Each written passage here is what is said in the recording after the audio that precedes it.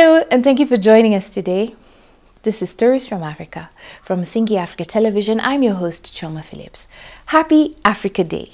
May 25th, 1963, the Organization of African Unity was founded, later to be renamed the African Union.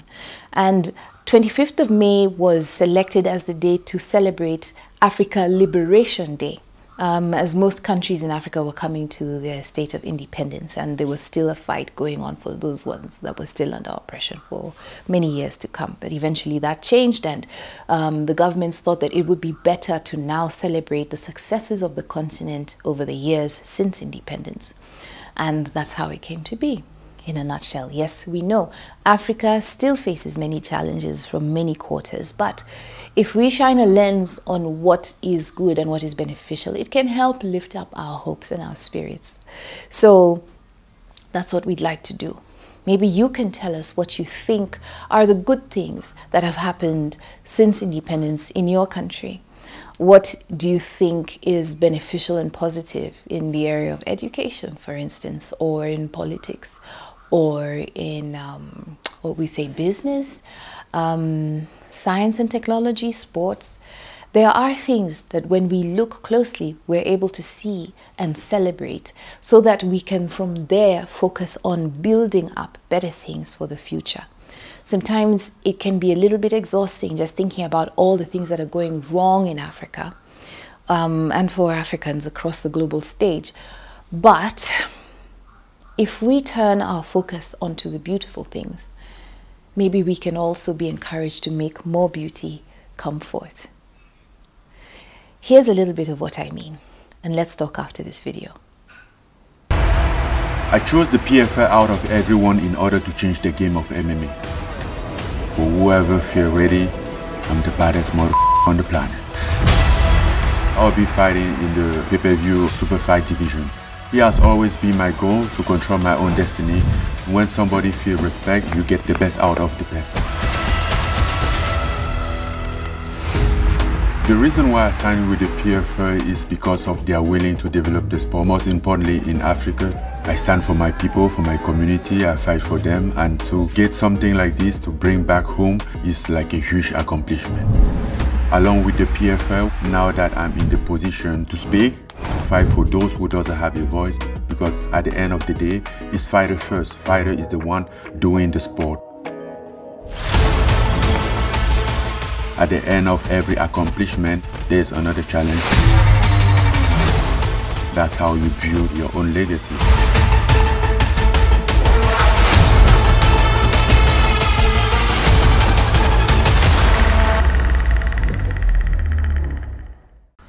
So you can imagine my excitement when my husband told me what had happened with Francis Ngannou. I was nearly weeping for joy.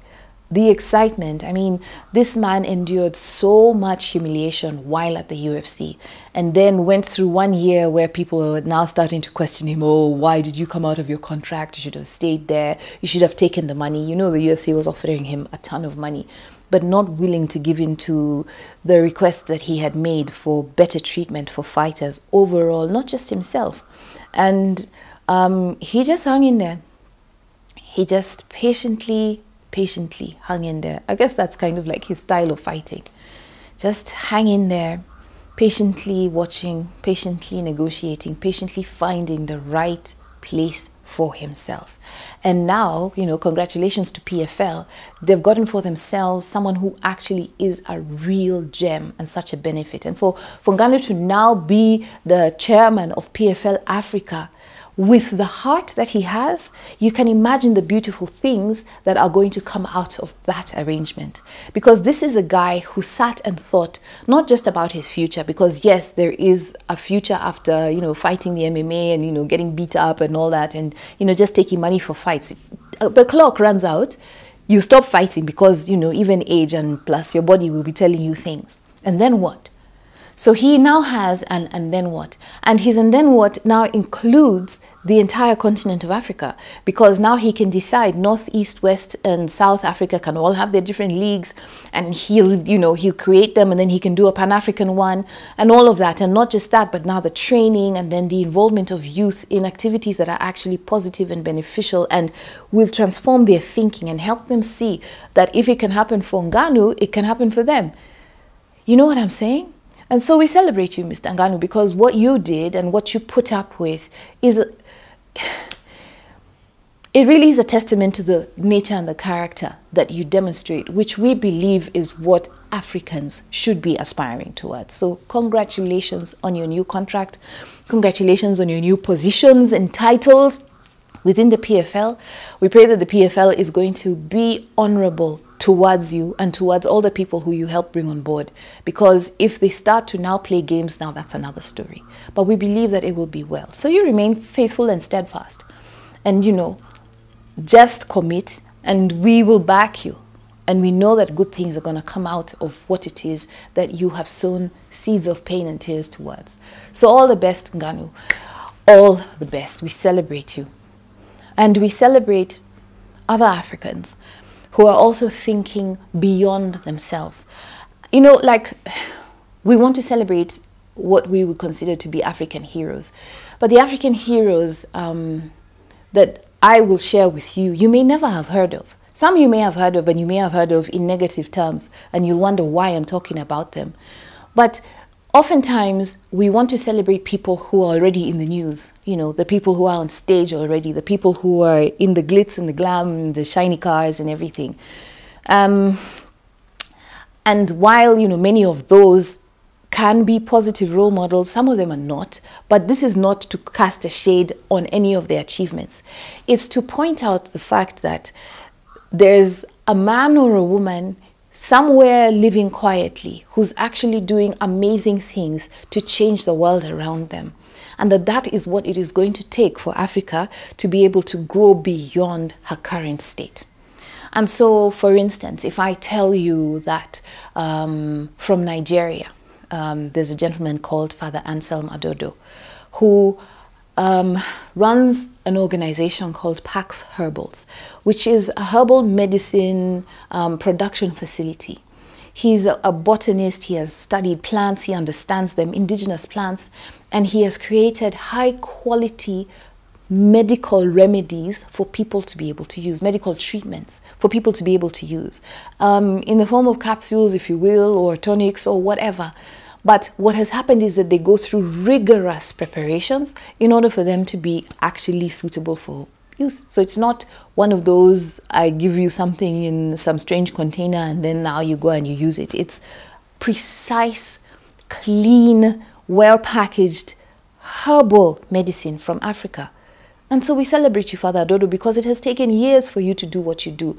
You also have a lifestyle center where you provide nutritious food for people and a place where people can rest and detox from the environment around you. And you know what it took? It took his time and his dedication, and he's been doing this for a very long time.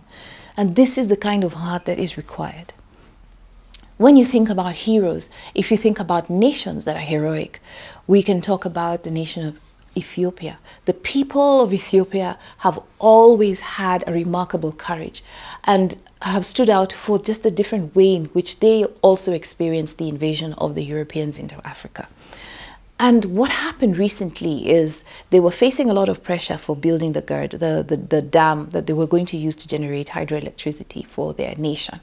And people from the West were laying pressure on them and doing all sorts of things, all sorts of dirty tricks in their country to try and get them to stop building the dam, not to turn on the dam, not to do this, not to do that, meaning that the country was not even being viewed as sovereign or respected in that way, because there was so much external interference and pressure for a project that they wanted to do that is going to turn around the economy, and not just theirs because they're going to resell the electricity that generates, but going to turn around their economy and enable them to scale up and ramp up manufacturing and all sorts of other things. And so, kudos to the people and the leadership of Ethiopia who just stood their ground and they said, no, we are going to use our resources to build our nation. And they went ahead and completed the dam, went ahead and turned it on, and now they're moving on with life because they have a plan and a focus, and they have a great spinal cord, meaning they stand for something and they stick to it. So we celebrate you, Ethiopia, for what you do and what you represent to the continent of Africa. You represent a certain amount of courage, a standard of dignity, and a standard of firmness and robustness that we need as a people in entirety. Posthumously, we travel to Tanzania and we celebrate the late John Pombe Magufuli, who looked at his country and he decided that this country can actually make a difference internally without interference, or without rather the involvement of the IMF or the World Bank or so and so. And so he made up his mind that he was going to grow and develop his country. We know what happened to him. We know why. And we mourn him for that. But we celebrate him because he had the guts to stand up in the 2020s and say that it is possible to do what Sankara was doing. And he was going to do it. And he began to do it. And he won the love and the hearts of the people of Tanzania and others around him. Even if some people were giving him grudging respect. Respect it was that he got. And we celebrate that completely.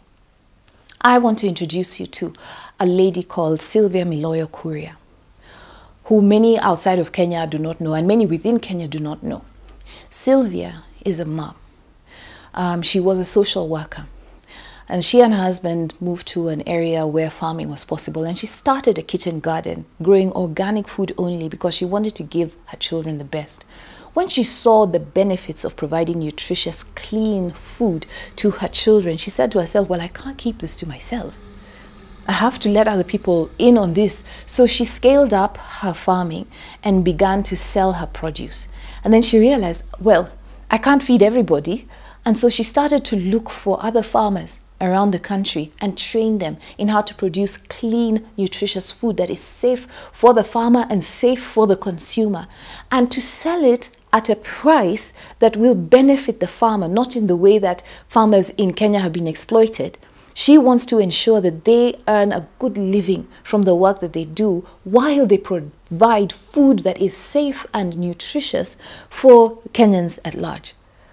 I mean, this has taken time and pain and great sacrifice. If you follow her on Facebook or you follow Sylvia's Basket, you'll be able to see the love and the intentionality in what she does. And, you know, special mention to one of her team members who's also family, called Carol Moko, who stands by her like strongly, abandoned her own aspirations and career in order to make sure that this business is going to stand strong. So to Sylvia and Carol and the family of Sylvia's Basket, we celebrate you for what you're doing. This is awesome. What you do is needed. We know it's not always easy, but please don't stop, because you will encourage others also to stand when they need to stand in the face of adversity. So thank you for your love and your dedication to what you're doing. And now we go and we go to South Africa, and we look at the life of Vusi Thembekwayo, who said to himself, my paraphrase, that there is a way that somebody can live that is good. He set a standard for how his life should look. And then he said, I can help train people so that they can come up in the way that they view themselves, in the way that they view the world around them, in the way that they deliver services to people, in the way that they carry themselves. You know, for so long, for too long, Africa has been told that they're the worst of the worst, and, you know, backwards, and vile and dirty and sick and diseased, and, you know, the whole African timing thing, and, you know, how just useless overall we're supposed to perceive ourselves to be, and people have believed it. But Vusi was like, there is a way somebody can live, and that is how I am going to do it. And when he trains from a place of excellence. He has faced a lot of backlash. He has been called all sorts of things. His family has come under personal attacks. He has recently made decisions that have taken him off the continent in terms of where he's going to live, which is very unfortunate and such a loss to the continent. But what his life says to everybody is that it is possible to be different in an environment that constantly seeks to suck you into mediocrity or to press you down. It is possible to be different and to do it well and to do it at a standard that is beyond excellent. So, congratulations, sir. We've never met. Maybe one day, maybe not. But keep doing what you're doing, because it is in the doing constantly and the consistency that people understand that these patterns can be formed and maintained and sustained. So all those people who are sitting there waiting for him to fall off the wall will see that he shall not. And he shall not, because his faithfulness will see him through to the end. Him and his family. God bless you. Now, there are several things we could talk about. In the DRC, we have a friend who is a brother called RV Galangala, who set up an organization called Zola Bantu. For those in the know, Zola Bantu means love people. And he has established a platform for education, but it's not the education that you're thinking of. It's the retraining of the mind to break off the molds and the conventions that you have come to understand as education and training and learning. Because Africa embraced the European standard and the European model and continues to do so. In fact, in Kenya, they are deciding to now model education for Japan, for Germany, and for I forget which other country, so that the graduates can be able to go and work there. That is a problem. But what Zola Bantu are doing, what RV is doing, is bringing in the ability for people to think, to review the world around them, to regard things from the perspective that allows them to make decisions that are transformative from the inside out. Once you do that, once you change the inside of a man, the man changes the outside around him. His environment will be impacted directly by how he sees himself. And that is hugely important. And we're so thankful that we even know this guy. So keep going. It is worth it. It is worth it. And we celebrate you. We also want to talk about Rutendo Matinyarare from Zimbabwe. Now, Rutendo has stood against a lot, fighting sanctions that were imposed against the nation of Zimbabwe, running a movement, helping people know what they are, helping to push against them so that his country can be freed. And he got results. Those sanctions are like gone. And then he hasn't stopped there. He does many things. But another thing that he's doing now is currently talking to people about, as if that wasn't enough. He's talking to people about how they can get licenses to mine gold, because it is allowed for indigenous Zimbabweans to get licenses to mine gold and generate their own wealth. And this is possible. And let me tell you, if it wasn't bad enough that he was catching flack from his own people about pushing against sanctions, now he's catching flack for telling them you can be rich. Which makes no sense whatsoever, because we as a people need to come to the place where we own our resources, where we are able to amass them to the point where we can do transformative things in our own economies without having to look outward. And this is the answer that he's bringing with this latest push. So Rutendo is like the modern day freedom fighter, if you will. Forgive me, Rutendo, if that's not a term you're comfortable with. It's just when you think about the amount of stuff that he's trying to clear out of the way in terms of mindsets, in terms of political issues, in terms of trade issues, and now in terms of generating wealth for his people, this is a man who faces mountains and goes after them. And that is the courage and the gravitas and just the strength of heart and of mind that we need as a people in order to get some stuff out of the way so that the next generation can thrive. You know, even if we don't see the fruit of it in our generation, if we have started the mountain coming down, you know, or rolling the rock down the hill, it will roll even if we expire and others come and take over. At least make it really difficult for the neo-colonialist, imperialist, globalist elite to try and implement their plans, which they're really working hard at doing. So why don't we work just as hard at doing things that are actually going to be beneficial for all our people? You see what I'm saying and where I'm going with this? We also recognize and celebrate a lady called P.D. Lawton from South Africa, now living in the UK, who is fighting against an oppressive regime that is coming against the DRC, interestingly as well, even as she does community work in Kivu. And so PD and the Kivu community family, you all know yourselves, we celebrate you and what you're doing. Please do not stop. It is worth it. The sacrifice and the pain is worth it. If you're interested in finding out more, you can talk to us and we'll let you know the things that you might need to know so that they can also get the support they need in order to do what they need to do. And then we also remember the young people of Nigeria who stood up against the SARS unit in the police in Nigeria and said that they wanted to put an end to injustice. When we watched them and saw the courage and the love and the brotherhood, it wasn't about who is rich or rich man's son or daughter or who is poor. It wasn't about who is Muslim or who is Christian. It wasn't about, you know, whatever. It was about, we are young, we are oppressed by these people, and we have to do something about it together. And they stood together as one.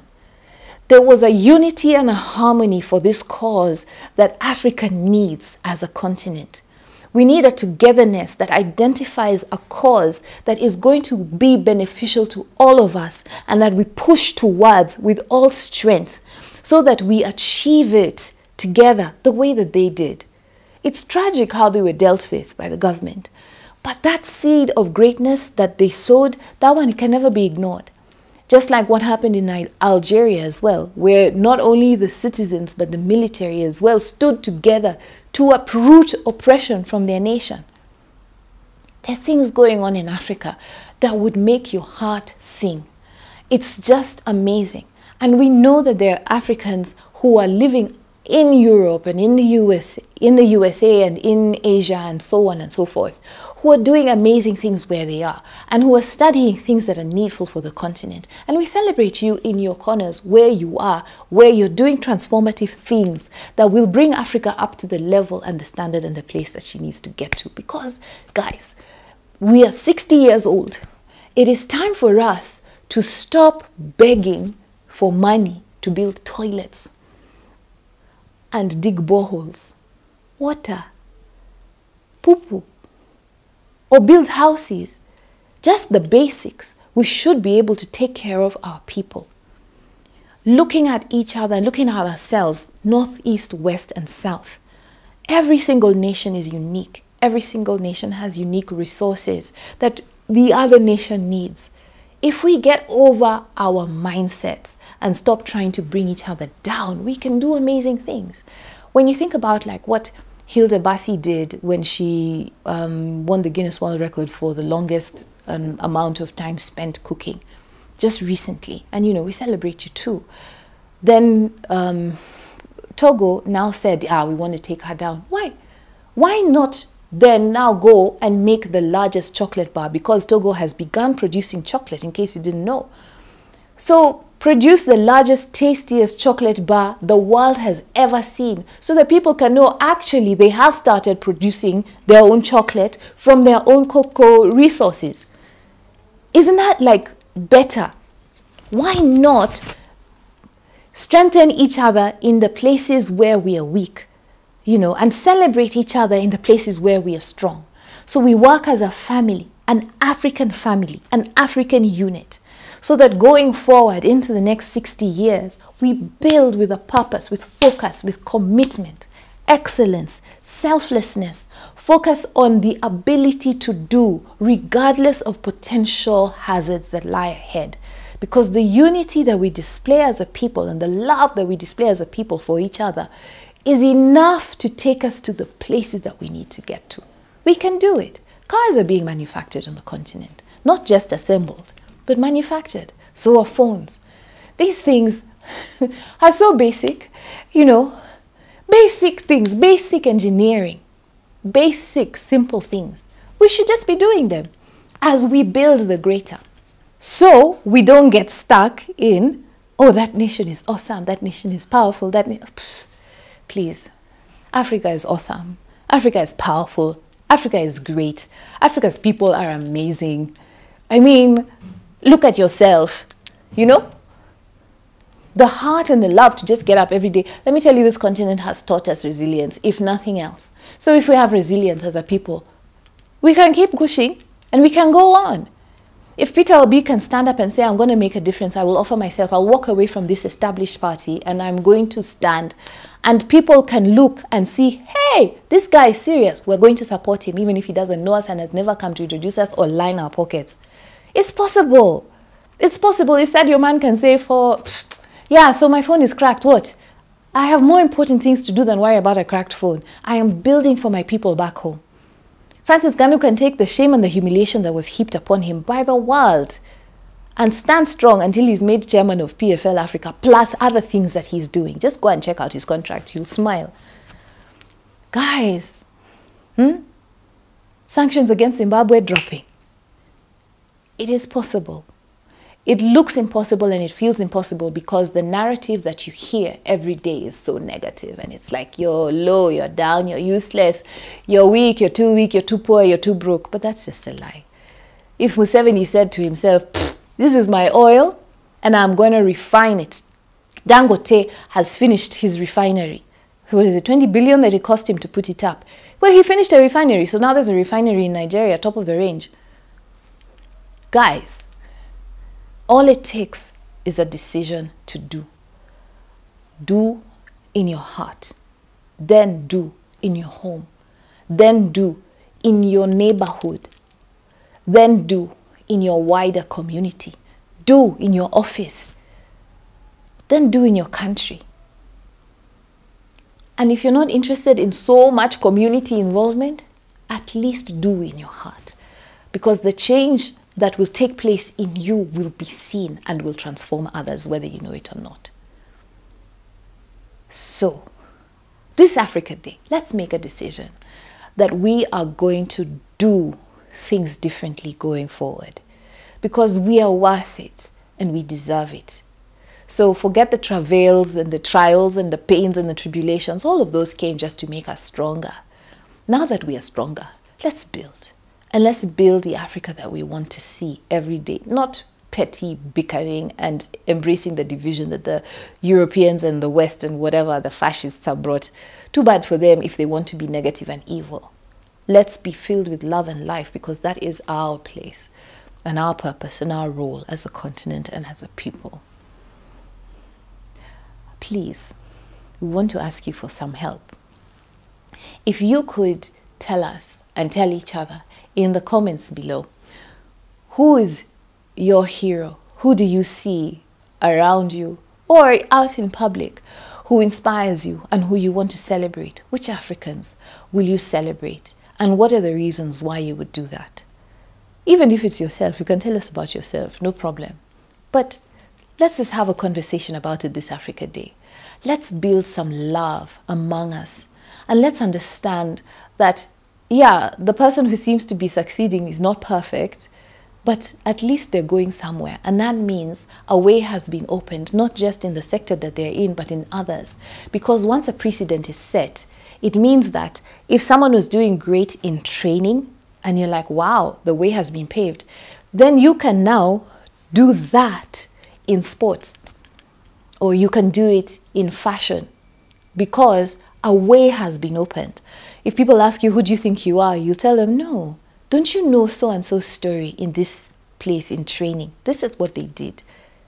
And I have decided that I am going to do similar or greater in my own area and my own space, because I exist to transform this sector. If you don't like it, I understand it as well. But I will still persist. You guys, man, there are no limits to the possibilities that lie before us, except what is in our own hearts and minds. So again, happy Africa Day. Thank you so much for taking time to watch this video. Do like, share, subscribe, whichever platform you're watching on, I'm not sure. But if there's a bell to ring for notifications, kindly do that, so that when we post new videos, you can get them and watch them quickly while they're fresh. And thanks again for being here. The things that we have imagined Africa can be, I mean the beautiful things, they are possible as long as we keep that hope and that dream and that love and that inspiration and aspiration alive. We appreciate you. All the best. Let's talk soon.